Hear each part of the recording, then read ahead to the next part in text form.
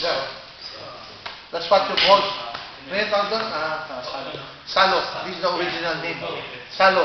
When you say salo, you get a pail of water. Like that. Salo.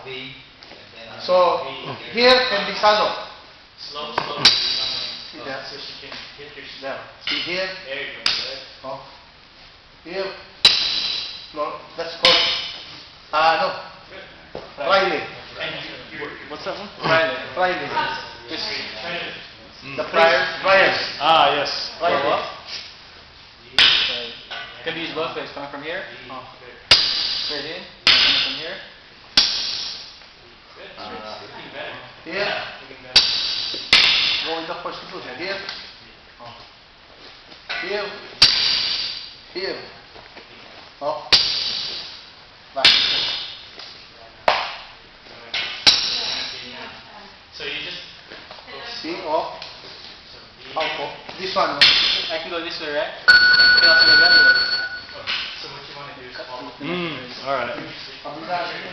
Just another, So you can like, here. you swing it back. And then The way I look at it,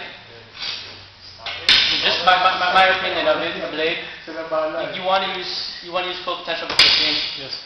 It's one thing is the tip, but you also have advantages using the base of it, the tang, the short part, the butt, and all those things. And the way I look at it, like from here, very standard, right? It goes straight.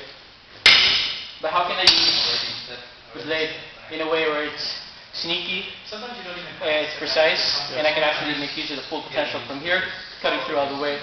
So how do I do that? Tack something this way, it's very straightforward. How do I do it? Tap, right? So as it comes, go under. Here. Yes. Cut through.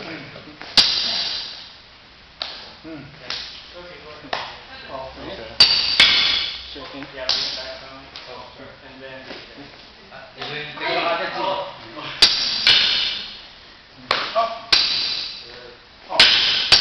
Can tap here.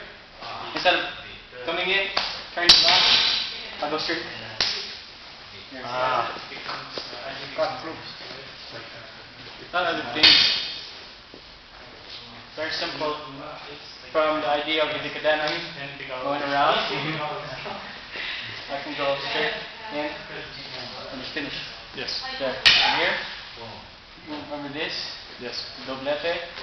But instead of doing the doblete, making use of the blade, putting some art and doesn't into it, as it comes in,